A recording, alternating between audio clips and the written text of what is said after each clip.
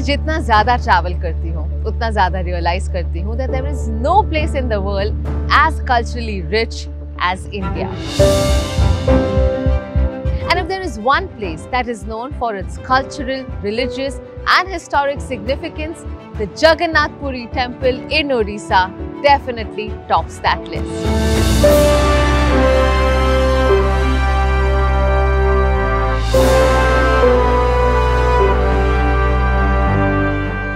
मैं कुछ ही महीनों पहले यहाँ आई थी रथ यात्रा के लिए and from then to now this place has been transformed completely.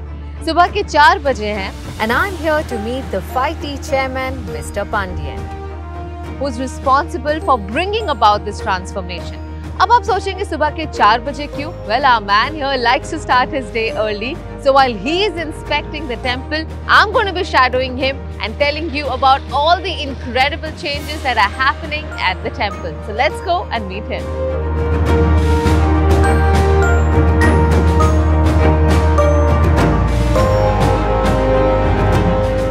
Jai Jagannath.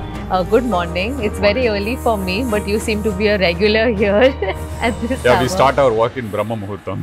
Okay. It's good to start work in early in the morning. You are not disturbed. You can focus on work. Yes, and there's a lot of work that is happening with the Mandir Parikrama project. So we'll go. Yes. Pray and then go for the Parikrama project. We'll take a look. So let's go for the darshan. Yeah.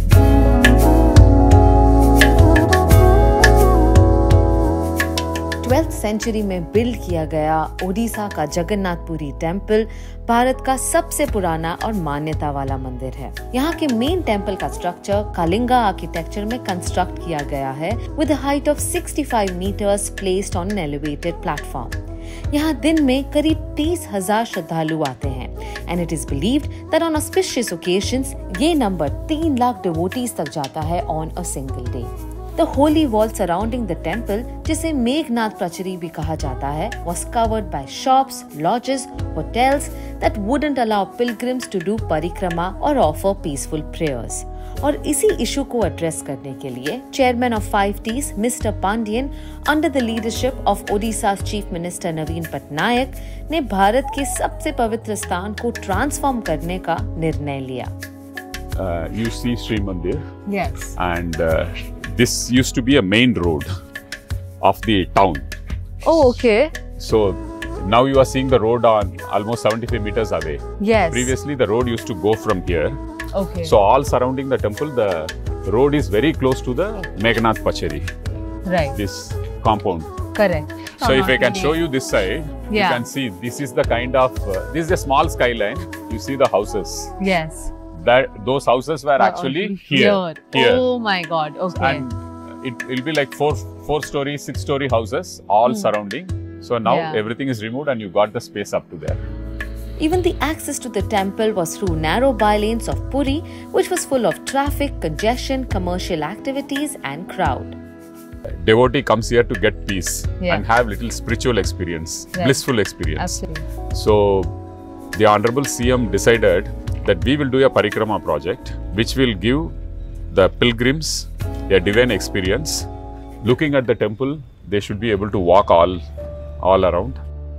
A beautiful 75-meter corridor is being constructed around the temple that will be equipped with baggage screening facility, cloakroom for keeping belongings, drinking water, toilet facilities, shelter pavilions, multi-level car parking, dedicated shuttle, emergency lane, souvenir shops, amongst many other facilities.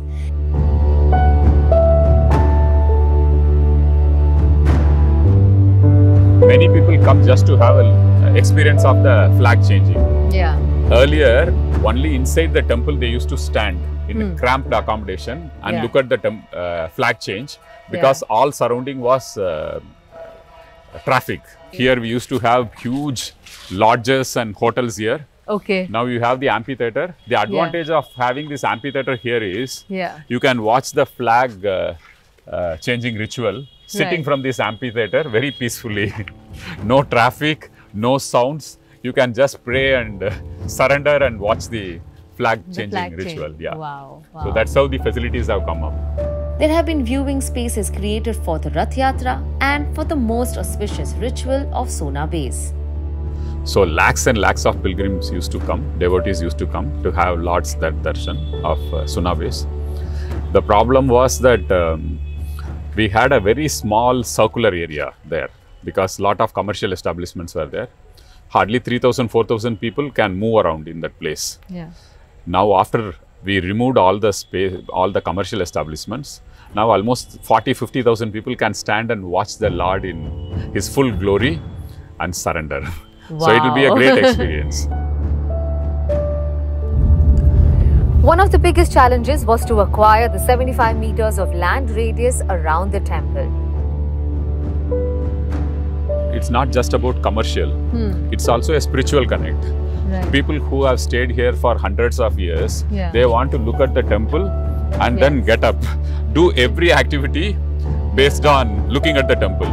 So it was an emotional bond they were having with this place more than the commercial bond. So out of love for the Lord, they decided that they will sacrifice the land or donate the land. Even though it was acquired paying money, the Honorable CM always used the word, they donated the land. Because of love for Lord, they did that. Whatever amount of monetary compensation you give, it won't be enough, adequate. That's true. Designed by the Shri Jagannath Puri administration, headed by Puri King Gajapati Dev, this divine experience is expected to be ready by January 2024. Stone which is being used here is all condolite stone, which is used for temple construction, the original temple construction, and it is full of Odishan architecture. Okay. In fact, in this state, in every panchayat, the Jagannath temple is getting repaired, restored. We will be having like 10,000 temples getting restored. 10,000 temples? 10 temples. Wow. You are seeing Shri Mandir like this in every village, every panchayat, temples are getting restored. Yes. Saying that it's not only temples the Honorable Chief Minister is restoring, he is also restoring churches and mosques and gurudwaras. Everything. Oh. Yeah. There's also a 1.5 kilometer long and 60 meters wide Shri Setu road being built that would allow vehicles coming from Bhubaneswar and Brahmagiri to reach the Jagannath Vallabh parking spot near the temple. ये ओडिशा का सबसे पहला trumpet bridge होगा, which is expected to be ready in a few months from now. This is called the Jagannath Vallabh Pilgrim Center. Okay. A huge parking facility is coming up here. In addition to that, there is going to be a convention center in the top. Okay. This is the Shri Setu. Okay. Earlier, people used to take the other road, which crosses almost half of Puri and reaches Badadanda. And then inside the traffic, they have to go and reach the Shri Mandir. Right. Now, this Shri Setu is being made, which bypasses all the traffic congested portions. You come directly here, park your vehicle here, freshen up, and then from here, a new road is being made. Right. So this road, you will have battery operated vehicles. If somebody wants to walk, they can walk, or a battery operated vehicle. In 800 meters, they will be in the temple. So it's completely bypassing the traffic and congestion and marketplace. If you want to just go to the temple, you can do it here. So earlier, they used to take about 30-35 minutes crossing the main road and coming to the temple. Yeah. Now in 10-12 minutes, they can reach. Yes. So along with the strong belief that a lot of people have about Lord Jagannath, there's also about the Mahaprasad and Lord's routine of his own, when he eats, what he eats. I would love to know more about that. Ours is a food platform. I know. So would love to know as more. you know that the Lord has bath in, he bathes in Rameshwaram. Okay. And then he has food in Shri Mandir Puri. Okay. And then he rests in Dwaraka. Okay. That is the faith people have. So this place is food place. Okay. So the Lord has food how many times? 6 times in a day. Okay. And the main prasad, the Mahaprasad, is called Chappan Bhog. Okay. It has 56 items. And these items are dynamic in nature. They keep changing with the seasons. Okay. You know, he is like a living God. Right. So in winter, he'll have something else. In summer, he'll have that Pokala bath. Okay. Which is that fermented rice, you know, which cools down people. Okay. This part of India, many people have Pokala bath. Yeah. So that is also a dish which he relishes. Wow, it sounds really, really good, and I'm a tad bit hungry, and I would love to try the Mahaprasad. Yeah, let's go and have Mahaprasad, looking at the Shri Mandir. Sure.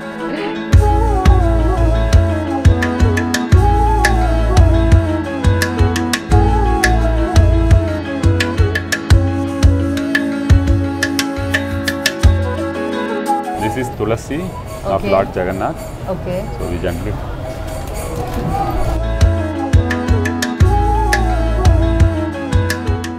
We are very lucky to have Mahaprasad. It's my first time, but is this something that all the devotees who come get this? I will change the word luck to blessing. Okay. People think it's a blessing of Janam Janamka to have Mahaprasad. Mahaprasad. Yeah. So when the prasad is offered to Bimala, Parvati, then it becomes Mahaprasad. So she asked for a boon that it should not only be offered to me, it should be available to all the devotees who come with faith to you. So that's how Mahaprasad has become available to everyone. This is a legend. Wow. Okay, let's do that. Yeah. Then. Jai Jagannath.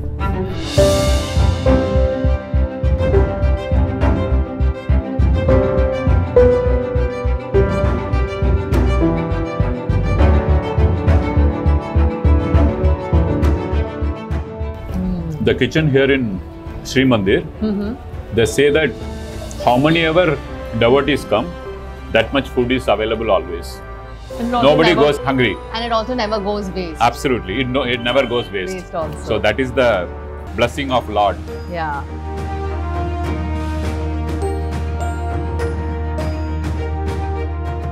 What are your favorite typical Odia dishes that you love to binge on? I like Pokala Bhato. Okay, Pakora Bhat, okay. It's rice which is fermented overnight. The rice becomes very soft in the morning. Okay. And the water also becomes like little more white. Okay. It tastes really good. Yeah. And for summers, it's really good. Yeah. And you don't have to have probiotic or prebiotic if you have Pokala Bhaat. Oh, so that way it is okay. good, yeah. I studied in sports school. I was trained to be a professional athlete. So I used to run 800 meters and 1500 meters. So from that time, my food habits are little systematic, regulated, you may say. So every day in the morning, I have a good run in the morning, go to the track or in the road, do about 40 minutes of run. Yeah. And then weekly twice rise gym. So it takes care of the fitness part. Yeah, but that is important, right? And I Yeah. think that's a big message going out. You've been such a role model. People should also follow that. Well, I'm really enjoying this prasad, and I have some questions for you. Yeah. I'm going to give you a few food choices. You've got to choose one. Right. Okay? The game is called This or That. Okay. Okay? So tell me, do you like pakhala or dalma? Pakala is my favorite dish. Yes, Yeah. you did mention about And that. also our honorable chief ministers. Is Whenever it? guests come from outside, he'll feed them pakalo and they are so happy, contented with pakalo. Okay. Chenna poda or rasgulla? Chenna poda. Okay. And Rasagulla also, of course, it's linked to Lord Jagannath. Okay. You know that Rath Yatra happens. Yes. After that, Lord comes back Yeah. with his siblings to the Singadwar. Yeah. So here, Ma Lakshmi closes the entry. Yeah. She won't allow him. She's upset with him, with the Lord. Okay. So then he goes and feeds, presents her Rasagulla, and then she eats and she changes her mind and allows him inside. So Rasagulla was always part of the Jagannath Sanskriti. Oh, Jagannath okay. All right. So the rasagullas here must be really special, Absolutely, right? absolutely. Yeah. So before I leave Puri, Yeah, you should I taste will definitely Rasagulla. try the rasgulla. Okay. Bhendi bhaja or bangan bhatta? Bendi Baja. Okay. Kanika or khaja? Both. I like both. Kanika is a sweet rice, no? Yeah. Okay. Chola bara or bara? Bara. Gupchup or dahi vada? Dahi Vada. Really? Yeah, yeah. Sorry? I am a very pani puri person. Gupchup is pani puri, Yeah, right? yeah. But Odisha's Dahi Vada, if you have, Yeah. I think you may shift your choice to Dahi Vada. Dahi Vada. Yeah, I've heard it's really Yeah, good it's here. It's one very of the good. popular dishes. And in, you must have heard about Katakka, Aludam and Dahi Vada. It's really tasty. Yeah. People go there just to have it. Okay, I have lots of things on my list now Okay. before I go. Okay. Kheer or chenna kheri? Chenna Giri. Dal khichdi or besan bara? Dal Khichdi. Dal khichdi. Yeah, yeah. It's very Okay. tasty. Is this what we are having? This is the moong dal khichdi? Yeah, it's a moong dal khichdi, yeah. Oh, okay, okay. Great. And in terms of places to see in Odisha, which are some of the most beautiful places that one must see? So, Konark is there. It's called Black Pagoda. Right. That's beautiful. Okay. Then nearby you have the Chilka Lake. It's a Ramsar site where you have dolphins. You'll be able to spot dolphins. Really? Yeah. So it's a triangle here, or you can go to Chilka, you can have a boat ride, you can stay inside Chilka, you can see dolphins, and then this side you will see the Black Pagoda, the Konark Temple, the great architectural marvel of India, perhaps Asia. Right. And then Shri Mandir is there, right, where you can spend a lot of time. Puri beach is also beautiful. Yes. And it has been recently awarded as the Blue Flag beach. Yes. And you have a lot of joints here where you can have great food, traditional Odia cuisine. There are some typical cuisine you can have here. So it will be nice for anyone. And then of course Bhubaneswar is close by. Yes. Where you get to see the Ashokan edicts. Yeah. I think it's Odisha. The Lingaraj temple. Yeah. Yeah. Odisha is very rightly called India's best kept secret, isn't it? That's true. But I think the secret has to be unraveled now to the world to watch, experience Odisha.